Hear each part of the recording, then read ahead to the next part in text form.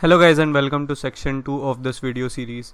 In this section we will enable different sign-in providers for all the different providers that Firebase supports user authentication with.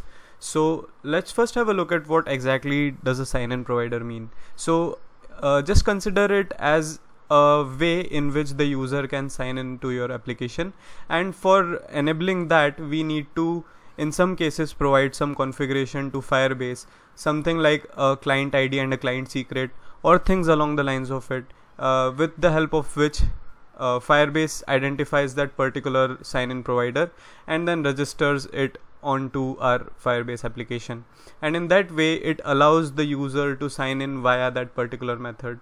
And where can we find them? Well, we can find them inside the authorization section, inside the authentication section of Firebase console. So we will start with enabling email and password sign-in provider in the next video.